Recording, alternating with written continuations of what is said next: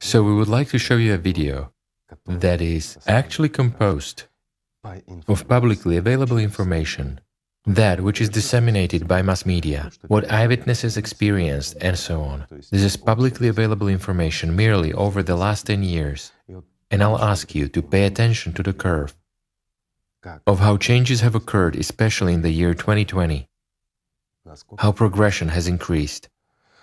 Now, given this situation, and again, this is due first and foremost to synchronization, because we've started talking about it. This is extremely important, when not one occasional event takes place, but a whole cascade of events, when one triggers another, and this interconnection intensifies the destruction of our planet.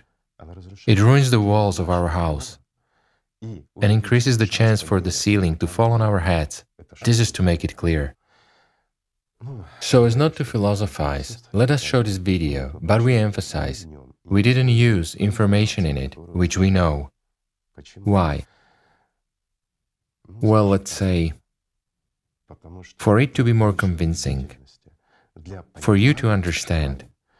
This is solely what you can verify. Not to trust us, but go ahead and verify on your own. So we have collected information from public sources, solely from them. However, if we included what we also know, that would be already a real manipulation from our side. We don't set ourselves a task to frighten you, friends. Not at all. We set ourselves a task to inform you. And we are telling you that it is possible to act one way or another. It is possible to try now. Fighting with ecology is good, it is wonderful, but let us build a creative society. And let us try to survive all together. This is what we are talking about. Whereas you have the right to listen to us or not, to believe or not to believe.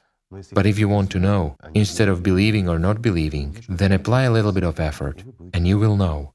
And then the ceiling will not fall on your head.